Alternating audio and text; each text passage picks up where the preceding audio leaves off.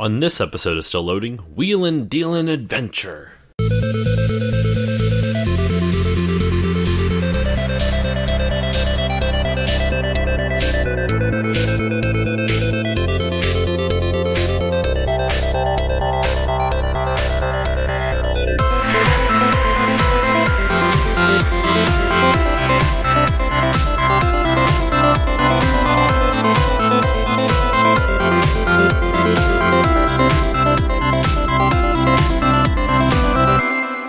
Hey guys, it's Josh and welcome back to this new episode of Still Loading. I know this is a bonus episode, and on this week's episode, this bonus episode, I'm going to talk about a little adventure I had recently.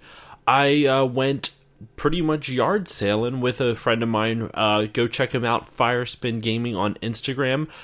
He posts a lot of awesome pictures, and he goes out every weekend, and he just travels around yard sales and finds absolutely amazing stuff. If you look at some of his more recent pictures, he found a freaking Game & Watch at one of them. It literally the jealousy in me is real. It's insane. But he was nice enough to go me out. I can't speak.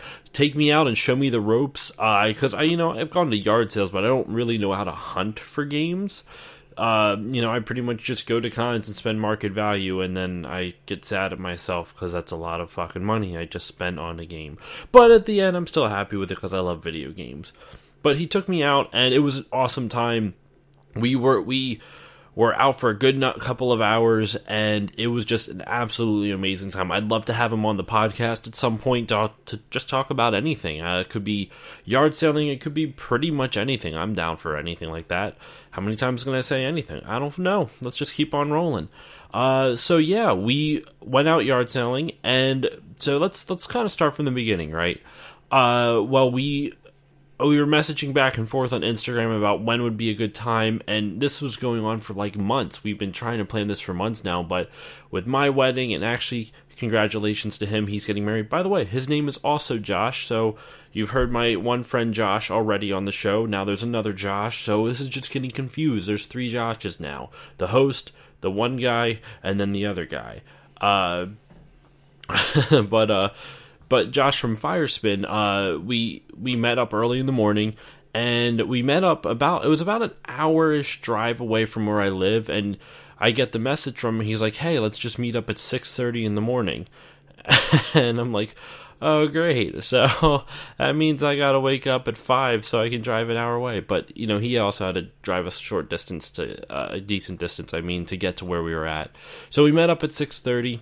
And we just kind of drove around. He had a bunch of yard sales lined up, and we just went from yard sale to yard sale, and we would find new ones along the way and whatnot. The first one we went to at this house, they weren't even 100% set up yet. They had stuff out on the driveway. We were the first ones there, and the first thing we did, we walked right up and we checked what video games did they have. They had some PS3 stuff, they had some PS2 stuff. What caught both of our eyes is they did actually end up having some PS1 stuff. I'll just say Firespin, just so that way there's no confusion between me and him. Firespin got Resistance for the PS3, one of his favorites, and also he figured he could, either add it or use it as trade value for something. I found this little black case that ended up, and I opened it up, and just on a whim, just to see what was inside, and I got Twisted Metal 1, 2, 4, NHL 98, and I think Cabela's Big Game Hunter Adventure 2005. Not really my cup of tea, but, to each their own. If you love hunting, maybe it's a good game. I don't know. But I paid $2 for all of that. So I got Twisted Metal 1, 2, and 4, as well as 3 other games for $2. That was the first stop of the day. I also believe I ended up picking up, there was one other thing I got there. Was it just that? I don't remember now. But so, that's pretty much how the day went. Almost everywhere we went, with some exceptions, we found something in almost every development we went to. We got those games there. Then we would go around to different other ones. We found so many just boxes of things they were trying to get rid of. We found boxes of console games and boxes of consoles. There was like a little like makeshift flea market set up in a parking lot, and the one place we stopped at, it was like they had a full box of PS2 games with a PS2 in there, and we paid like grand total between the two of us to combine $20 for a PS2 and like 15 some odd games. It was a fantastic deal. Firespin, Josh at Firespin kept the PS2 because I already have actually two of them, and it was one that he didn't have, and he's going for like complete, like it was a white PS2 Slim, so now he's just got to find the box. But he's going for all of them. He wants every single version. It's really awesome. So like I said, check out his Instagram. There's a lot of amazing stuff. But we kept driving around, and we went to this one, and this lady said, "Yeah, we have video games, but they're up in the attic, and I just don't want to go get them." And to be fair, she was an older woman, and so we're like, okay, well, call us. And he gave him her number. He gave her his number, excuse me, in the hopes that maybe she'll come up and go up and get them, call him, and then he can pick them up. And we got about like 2 feet, like not even like 20 feet down the road. Sorry. And then he goes, "I'm going back. I'm going to offer $5. I'm like, "What are you talking about?" It's like, "I'm going to give her $5 to go up to the attic." I'm like, "What the what?" And we drove around the block, past the same people that saw us pass there before. I cowered in the car seat, embarrassed. I was like, "What the fuck is wrong with him?" But no, it was really funny. The lady was really good spirited about it. He offered $5. She still said no, but she did promise she would call. By the way, Josh, I want to know if she called. You let me know. That was so weird, but it was really funny. And pretty much the whole day just went on like that. It was a blast. I mean, I'm still recovering from it. I don't know how he does this every weekend, getting up at the ass crack of dawn and driving around and doing whatever. I'm still tired from Saturday and all the adventures and whatnot. But all in all, the haul was insane. I think I spent a grand total of like $60, and I walked away with a DSi, an original PlayStation with a multi-tap, and a controller, which apparently I overpaid for. By like $2 or I don't know, $5. I don't know. I threw in an extra 5 or 10 or something, not even realizing, because I don't know how to haggle. Leave me alone. Get off my back. No, so I got a PS1 with a multi-tap.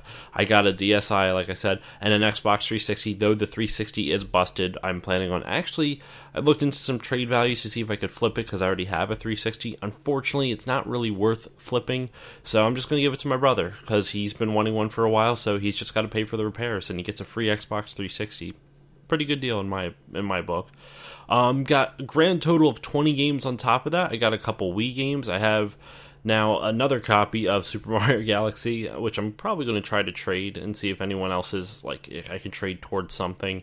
But Super Mario Galaxy, Mario Kart Wii, as well as another copy of Mario Party 8.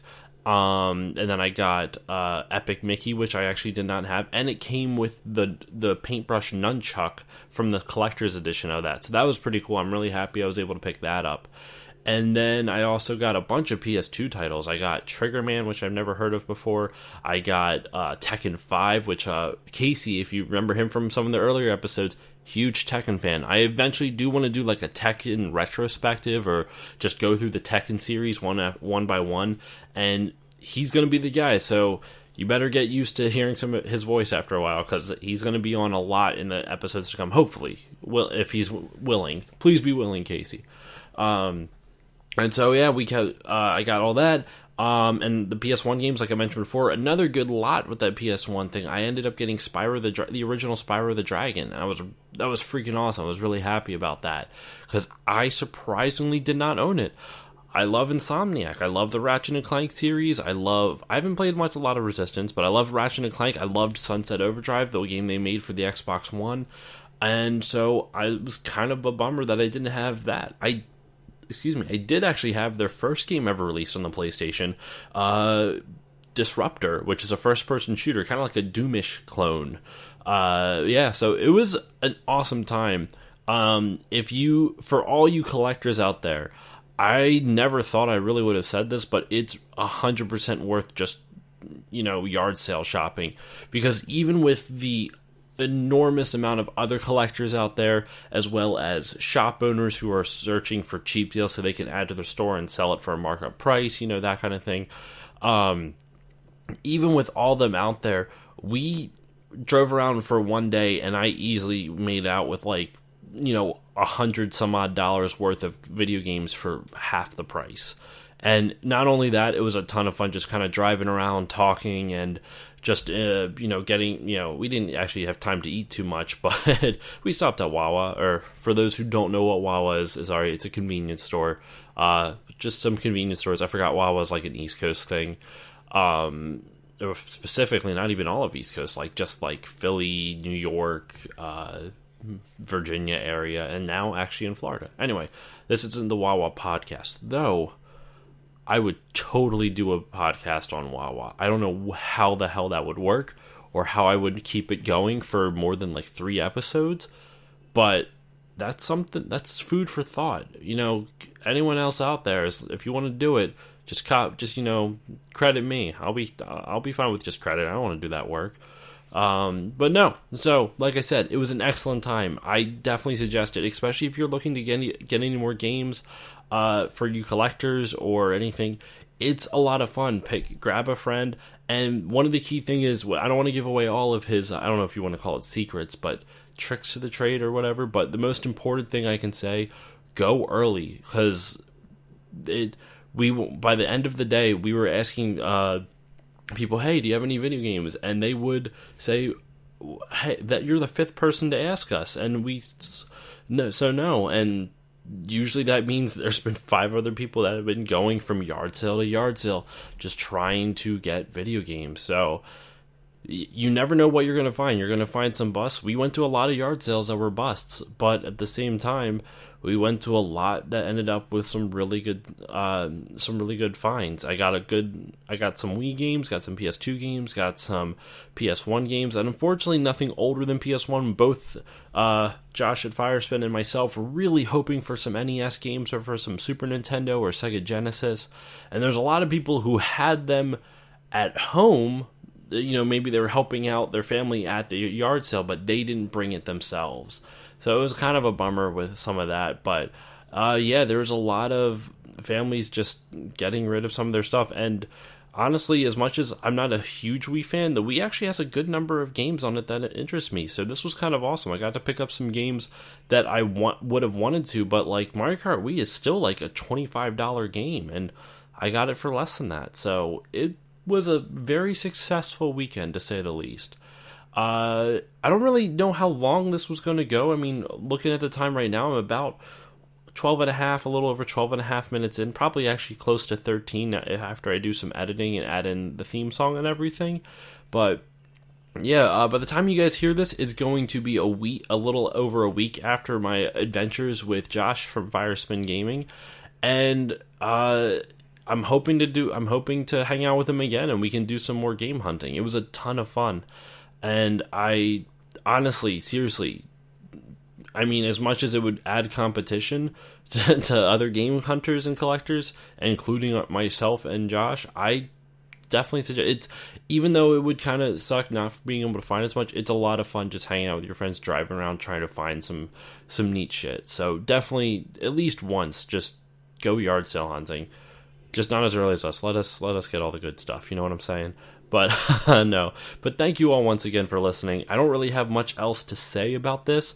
The adventures were awesome. Josh is a madman in the best possible way. I mean that in the best light, because it was a ton of fun, and he really it made it entertaining. It was a good time. So thank you all once again for listening. Please remember to rate, review, and subscribe. I can't speak. I'm sorry. Please remember to rate, review, and subscribe to the show. rate and review, especially on iTunes. That helps get the name out a lot. I need to actually get on that for some of my friends' podcasts because I am not a good friend and I always forget to do stuff like that. But it really makes a difference to help get the name out. Thank you all for who have stayed loyal listeners for the time since the beginning. This is just an off-week episode. We're still going to be coming back next week with another 40 for 40. You just wait for next one. Hope I don't know if it's going to be good or not. We'll find out. But no. And you can follow me on Instagram, Facebook, and Twitter at StillLoadingPod on all of them. And as usual, guys, just any feedback you have, I'm more than willing to listen and hopefully improve. I hope you guys find my show entertaining. And I think that about wraps it up for me. So have a good week, everyone. I will see you all next week for the next 40 for 40. And I guess, just to repeat again, I will see you all next time.